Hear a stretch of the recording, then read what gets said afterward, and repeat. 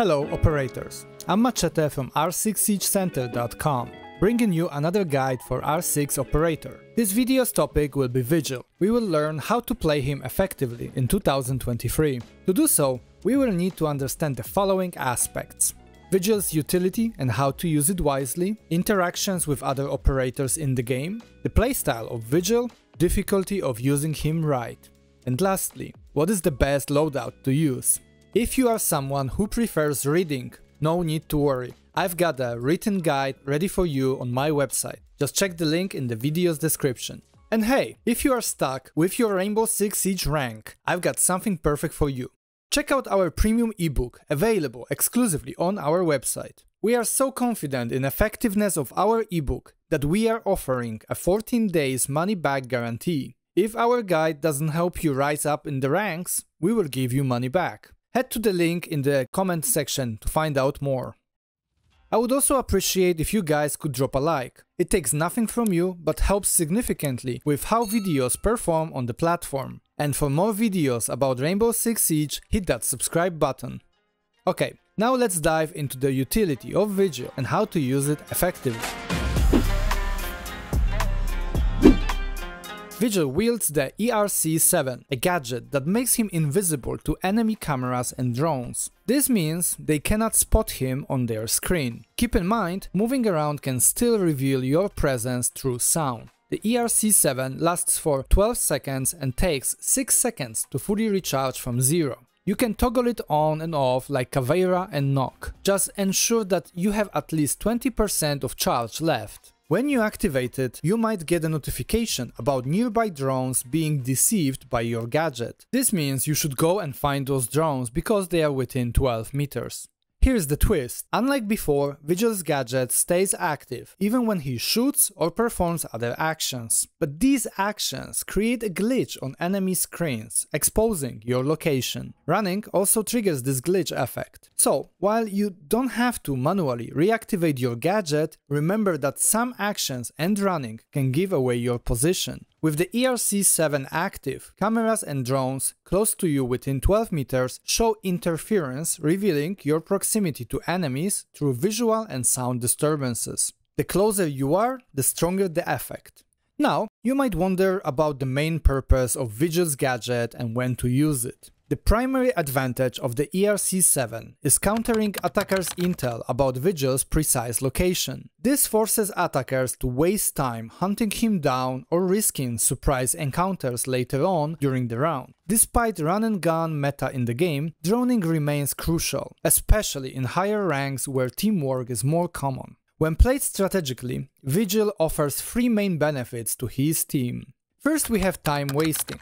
If attackers target roamers before pushing the site, Vigil's ERC-7 lets him become elusive. Constantly shifting positions and destroying drones keeps attackers guessing. Furthermore, we have ambushes. Cloaking device helps Vigil to set up ambushes. At the early stages of the round, he can for instance spawn pick or deny entrance to the building. But he can also use this later on during the round to his advantage. And lastly, we have the intimidation factor. Vigil can scare off less confident attackers. By stripping intel, he can unsettle attackers' confidence in gunplay and tactics. And now, to answer a question on potentially everyone's mind. When do you activate the ERC-7? We have four main moments in the round to do so.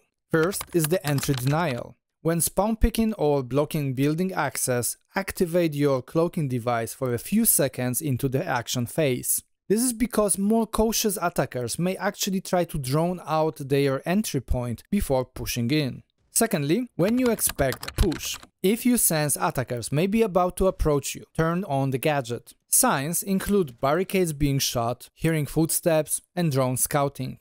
Remember, attackers might still see you via their pre-placed drones even if you don't see the drones themselves, so turning on Cloak adds another layer of safety. First situation to use your gadget is when you are rotating.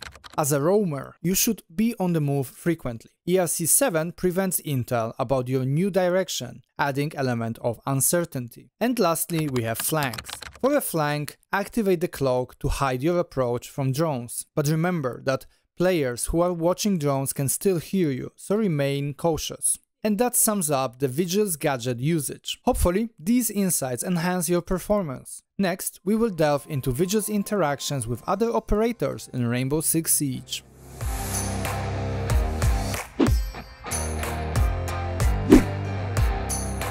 When it comes to interactions, we have not much to talk about in terms of synergies. See, Vigil is not particularly synergistic with any other defenders, but he can greatly benefit from anchors providing him with intel from cameras. This is especially common early during the round when the action phase begins. Anchors are usually not particularly busy in these early seconds of the round, and therefore can assist their roamers with information about enemies' movement and approach. Now, let's move on to who is actually countered by Vigil. See, he is a specific counter to only two attackers. First, we have Lion's EED scanner, which is unable to ping Vigil when he has his ERC-7 active. But bear in mind that if your cloaking system is inactive, then Vigil gets pinged while moving just like everyone else. Furthermore, you can use ERC-7 to avoid pings from Grimm's bees. Besides these two specific interactions, Vigil counters intel from any drone and camera devices. As such, Vigil deceives feed from default drones as well as specialized ones from Flores, Twitch and Brava. On top of that, we have Zero's cameras that can see him as long as ERC is active. Plus, any hacked surveillance devices by Dokkaebi are also vulnerable to his cloaking device. Therefore, Vigil's ability to counter attackers depends heavily on their reliance on surveillance devices. Okay, lastly, let's discuss counters to Vigil. First, we have Jackal, who can sniff our footsteps. Unlike Caveira, Vigil's footsteps are still visible to Jackal even when moving with ERC active. Second counter to Vigil is IQ. IQ can see Vigil on her electronic scanner when he is within range and has his cloaking device active. This interaction works similar to that with Pulse.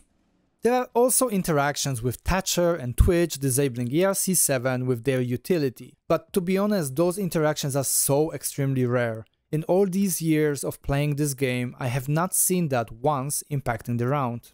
So that's about it when it comes to interactions. Now let's discuss the playstyle of Vigil during Rainbow Six Siege match.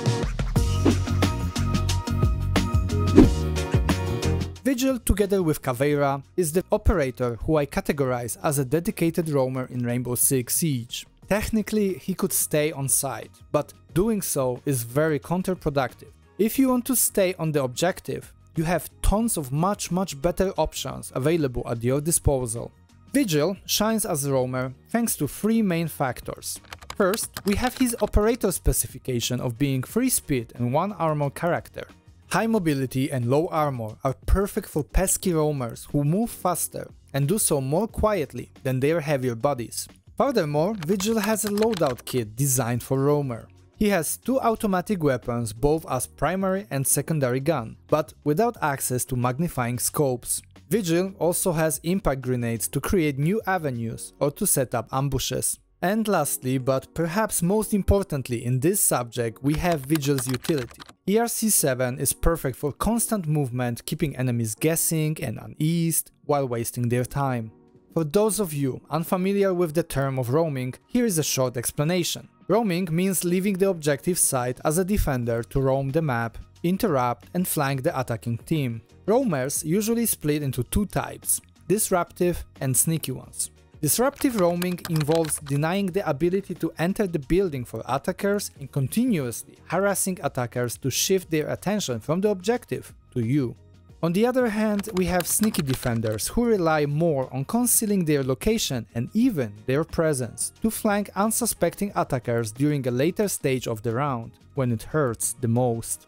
Vigil can fulfill both roaming types, but is way more commonly used for disruptive roaming, while Caveira tends to be the sneaky one. Therefore, when playing Vigil, you want to be a pain in the attacker's ass as much as possible. You also want to avoid dying too early, and your top priority should be to waste round time. Lastly, if you see attackers pushing onto objective decisively early on, don't wait too long with your flank. Ending up in constant clutch situations with multiple enemies left is a clear sign that you are not doing your job as a disruptive roamer.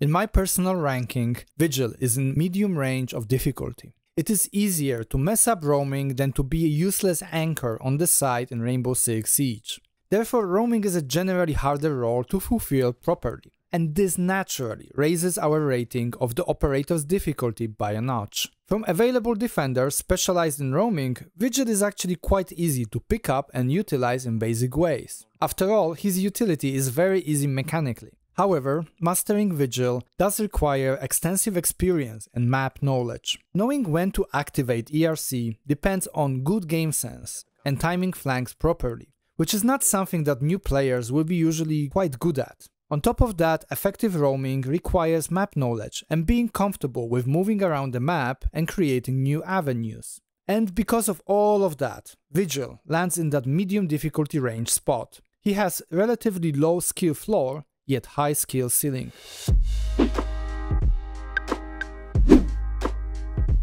Lastly, let's find the best loadout for Vigil and break it down. On the screen, right now, you can see the loadout I suggest you use when playing Vigil. It's K1A plus C75 and impact grenades. Here is why. First up are primary weapons. Let's all agree first that Boss G is a meme gun. Unless you are messing around, you should always pick K1A over it. Boss G has extremely high damage per bullet, sure, but the trade-off is insane. It only has 2 bullets available before reload is necessary. Okay, with that out of the way, let's talk about the setup of K1A. This gun is not a laser beam it used to be. Right now, K1A kicks to the right and has a higher vertical climb. Personally, the horizontal kick bothers me more than the vertical one, and so I prefer to use compensator with this weapon. In the past I used to run K1A with angled grip, but since the recoil got bigger and angled grip was nerfed, I always run vertical grip whenever possible. And this gun is not an exception here. And since Vigil has no access to magnifying scopes, I suggest you pick a 1.0 sight that fits you the most. For me it's either Holo A, Holo B and Reflex A. Now let's talk about secondaries, which are significantly more debatable topic than primary weapon choices. Vigil is in a unique position with 2 automatic secondaries available for his loadout. I actually think he's the only operator with such option, or do I miss somebody? Both C75 and SMG-12 have their trade-offs. The choice between weapons comes down to basically this: are you okay to bear with shitty field of view or crazy recoil? The advantage of SMG-12 is having an access to usual 1.0 sight options, while C75 can be used only with default iron sight, which is, well, it's terrible. When in ADS, C75 has a minimal field of view and it may be hard for you to see what are you actually shooting at. However, stable recoil of C75 makes it still a better option than currently SMG-12 is. Unfortunately, SMG-12 has insane recoil. From the attachment perspective, C75 Auto has some of the most limited options from all guns available in the game. You can only attach a suppressor. Yeah, that is basically all you can do. And since suppressor no longer lowers damage per bullet, there is no reason not to equip it. Lastly, impact grenades are the universal gadget to go with Vigil. Impacts will help you open new avenues, angles, and will provide Vigil with an option for creating an emergency escape route when pinched. The bulletproof camera can have its use, but I do not recommend equipping it with Vigil unless necessary due to specific tactics. After all, mobility is key while roaming, and impacts are your only way to create holes. So, that's my guide on how to play Vigil in 2023. I think Vigil is a good operator, but his utility strength depends on how intel heavy enemies are. And in the current meta of run and gun, I find value of Vigil a bit lackluster, sharing fate similar to that of IQ. Also, there is the recent addition of Solis, whose utility has broader application than ERC7. What do you think about Vigil's current state in 2023? Is he your favorite roamer, or do you prefer other operators? I hope you found this video helpful. If you did, then I would appreciate a like, which helps with video's performance. And if you want to see more of Rainbow Six Siege videos, then hit that subscribe button to get notified about my latest uploads. Thank you for your time, and I'll see you in the next one.